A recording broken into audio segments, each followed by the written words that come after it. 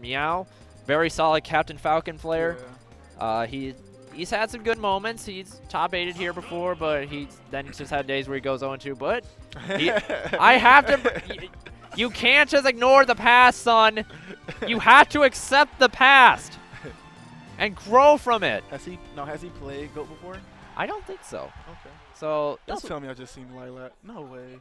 Are we seeing a Lilac pick? Whoa, interesting. Very interesting pick to start. But Meow, he has very strong movement. Very strong movement. Strong conversions actually. He sometimes lands the wackiest knees I've ever seen in my life. He just goes for them. What I want to see is, I don't know, like a lot of Captain Falcons just like, I want to see them mix up their movement like automatically. I see he's jumping around a lot. That those jumps can get punished if you just keep these. Oh my like goodness. That. Oh no. And we're seeing GOAT already off to a strong start. Seeing a huge commitment from Meow there. Ooh. Like that tether, that backer is just so fast. Oh, I thought GOAT actually SD'd there. I always get thrown off by that weird movement she gets. I think that's an automatic Trump thing, something that tether lift Trump. Yeah. And her backer is so freaking fast. I know, it's so good. But definitely GOAT's biggest strength, I want to say, he's got good presence on stage. Ooh. His edge guarding's not what super. Was that? Back air? Maybe? Yeah, that was back air. GOAT's recovery is actually pretty good too. But obviously he kind of falls into patterns a little bit. He goes for grab a little too much sometimes. Okay. This is kind of what I want to see from Meow. I want to see the movement mix up. Like he's approaching from the air and now he's switching it to grounded approach. Yep. Like, that's what I want to see. It's very good by Meow. And he's able to avoid situations like that. If he's able to avoid a situation like that, he can live for a while. And just calling out that down smash right there. Captain Falcon's up there being so quick and having a decent, like very good amount of cool, like good as in like super quick amount of cooldown, and he's able to live that boost kick too. Wow, that was all the way from the other side of the stage at 140. Captain Falcon's beefy. Okay, but not living that one. Let's see if GOAT can adapt a little bit here. That's what you want to do. When you want to get good in this game, you have to learn how to adapt really quick. In the middle of a set, you want to adapt to everything. You want to gather all the information you can for set 2, or not set 2, for game 2. Game 2. Or in some cases, how will they adapt to your adaptation game 2? Because you see that sometimes. You see players sometimes have good adaptation after the first game, but then second player just out adapts in the next game. Ooh. Oh, and he fell out. I think that probably would have been pretty close to killing actually. Her fair is actually super strong. Okay. Give me out get. And, oof. Wow. Brutal. Falcon's movement can be so tricky. I know. Some of the stuff I've heard some of the stuff is actually unreactable in some situations. But the problem is he has to be so close. Oh no, and GOAT SDs, he went a little too low. He tried. Not only did he go low, but he would have made it better. Lilac not shifted to the left a little. To the left, to the left, to the left, to the right, to the right. Just would not let him make it. Yeah, it was unfortunate for GOAT. I like the idea of the deep edge guard though, and unfortunately it just didn't pan out in his favor. So. Lilac though, are we going? Are we? Stage? I mean. Yeah, ZSS does do all right on that stage. I think Ghost is the only stage that ZSS kind of does bad on is FD.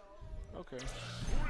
ZSS does kind of like the platforms because she could just kind of poke with her hitboxes. Town City is a pretty good stage because it's just overall small ceiling. Okay, this is what I want to see from GOAT. Well, not that. Yeah. I want to see a little bit more like safe play, waiting for Captain Falcon to approach and read their approaches. But when he threw that grab out, I was like, oh no. Yeah. GOAT does have a tendency of just kind of throwing out grabs. Well, obviously, you want to get started. ZSS want to get most of their stuff started with grabs, but so I can't really blame GOAT, but I feel like he doesn't really condition properly to force grabs. Okay.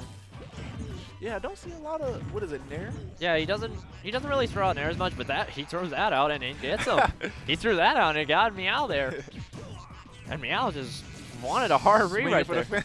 Swing and a miss. Okay, I see some pressure from you. Yeah, we're just seeing Goat challenge all these landings right now. Meow's just gotta try and get something going soon. I should just go for a raw knee. Okay, Meow, I see you. There we go. There's in there. That's how you get condition on the shield. It was a smart idea there by Goat, but Meow's just not going for it. Oh my gosh. Swing strike. That wasn't even a strike. That was a homer. The pullback kind of baiting Goat there.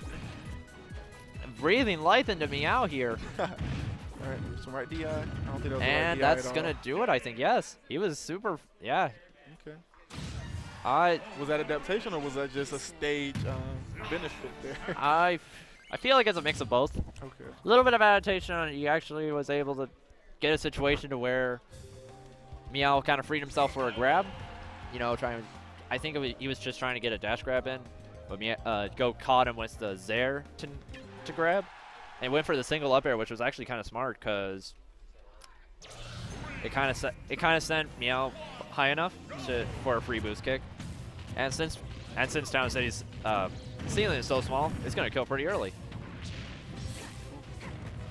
Uh-oh. I think he's seen he was gonna overshoot, go high, didn't get the spacing right. Yeah, he kind of panicked there.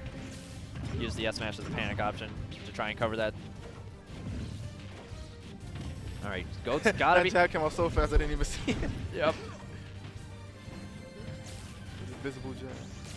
That's what I want to see. I want to see him poke Captain Falcon shield a little bit more and force those shields so he can get the grab he wants so badly. He's also trying to go for a lot of roll reads too. But yeah, Meow's just not biting for that one, which is really good by Meow. He's keeping his composure, which is very good. Oh my goodness. And okay. Wow. I know he DI'd away too. Yeah. He had to. Yeah, I think he tried DIing out of the back throw, but it didn't send him very far at all. So it gave Goat a free back air, and I think he was still DIing out from the throw. Yeah, he was. So, and the back air just caught that. So yeah, very early kill. Goat got a decent amount of momentum going. Meow's got to try and get something going, because if he doesn't, as his father, I'm gonna ground him. And as Captain Falcon's father, I'm gonna ground him too. As a Ganon, you know, Falcon is my son. No, back off. He's my son. And oh no, he went too low. Meow. Very unfortunate for Meow. I think he was a little bit tilted from the let's get the warm back milk throw. Let's get the warm milk. Yep, no milk. No milk. I'll get some warm milk for him. Don't worry, I'll